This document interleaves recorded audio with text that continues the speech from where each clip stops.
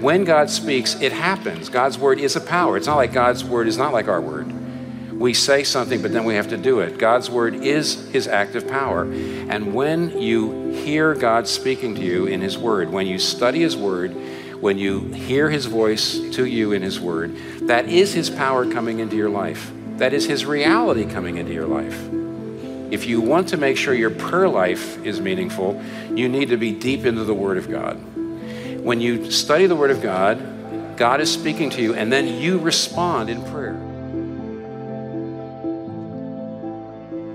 Tim Keller's legacy is in that powerful combination of both pastoral sensibility and cultural awareness. With Keller, you've got an example of what it means to be an exegete of the culture, not just the scriptures. And that exegesis of the culture is always to be in service to the exegesis of the scriptures, of making the application of Christian teaching more incisive, more compelling, more carefully tuned to the idols of our time.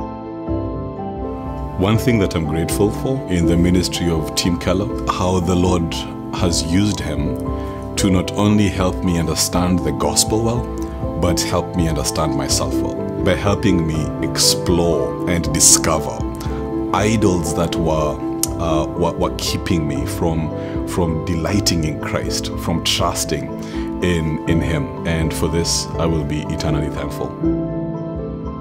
I still remember the first time I listened to a Tim Keller sermon. I was walking down a street in Edinburgh back in the days when we still used iPods. And as I listened to him talk about how grace changes everything, it was effective. It almost felt like a weight lifting off my shoulders to hear the gospel described like that. And it was life-changing.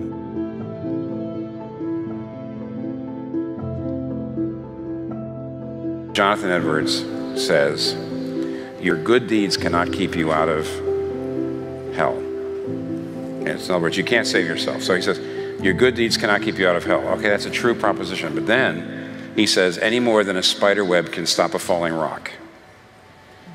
And when he says that, he's connecting a propositional truth to an actual sensory experience you've had, which is spider webs are so absolutely frail and fragile and flimsy that they can't stop a thing. And it's his way of saying your good deeds are they're like a spider web, they're like nothing.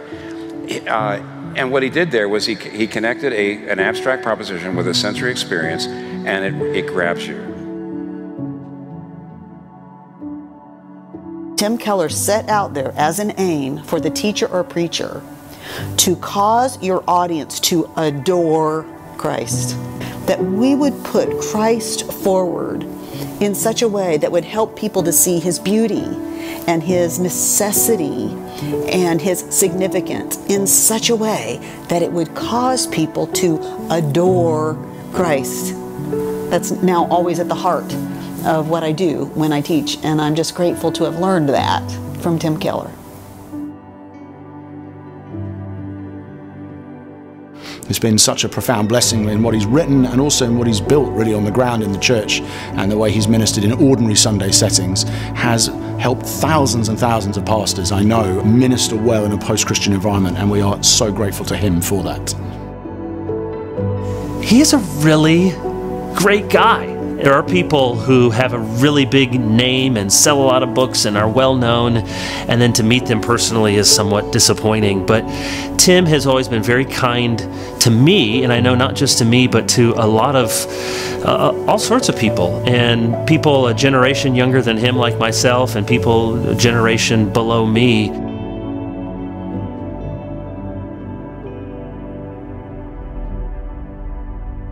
It's easy to look at non-Christians, and I think the climate of our world today would have us look at non-Christians with sort of sarcasm, with put-downs. I mean, look at these secular idiots. I can't believe what they believe. I mean, the thing I appreciate about Tim is that that's never been his posture. He cares about them because he wants them to know Jesus. He's always been about Jesus. And so what I've seen from Tim is an ability to enter into their world, to see where they're coming from, to see their concerns and their questions, to meet them where they're at, so that he might better lead them to where Jesus is at. And that's what it should be all about.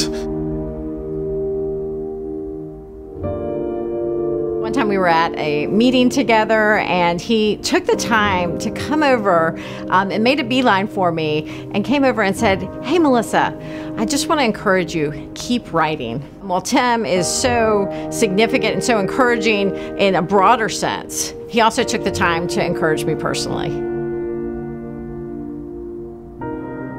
There is no pastor I know in the past 100 years who has done what Tim Keller has done.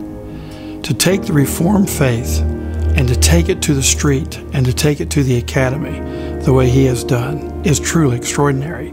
Tim also has the character of humility and kindness, which has enabled him to influence hundreds of thousands of people. We are all indebted to Tim for the way that he has brought the pastoral heart of Jesus Christ and the truth of God's Word to our culture and our day.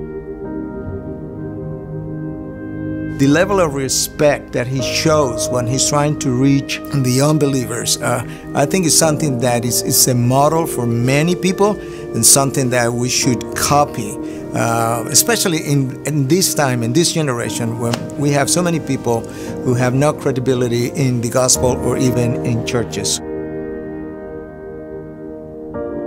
I love the fact that Tim Keller's influence is born out of a love for men and women, brothers and sisters in Christ in a local church, love for a city, a desire to reach a city like New York City with the gospel.